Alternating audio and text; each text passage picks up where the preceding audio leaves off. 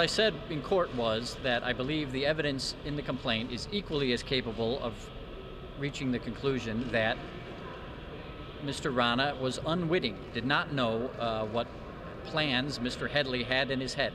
And I think that's, you know, I can tell you, you can read the complaint for yourself, but I think that's a conclusion that can be easily drawn from the complaint. Can you sum up on what basis he didn't know? The basis that they don't have evidence of his knowledge.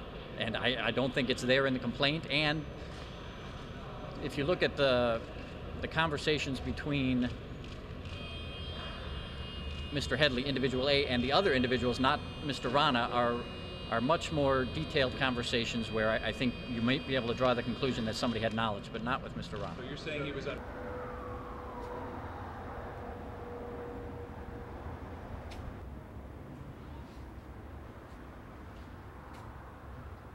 My understanding of the prosecution's position was that this offense is particularly serious because there was in the mind of at least one of the persons a plan to kill people and to maybe bomb a building, which obviously is very serious.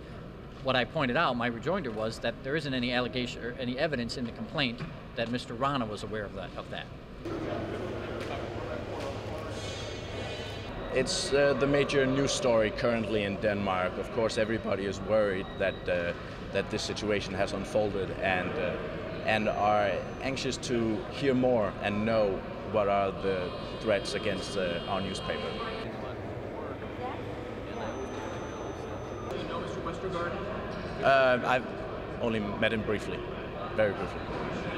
One of his friends has said that he would do it again. Most likely. He's a very stubborn guy, and he has his opinion, and I'm sure he'll be ready to fight for them anytime. Can you tell us about security measures at the newspapers? Have No. they been beefed up? No, we're not going to go into security measures at all. Have they been beefed up dramatically though in light of this? We have security measures based on the Danish national security intelligence, and they have been followed all through this process.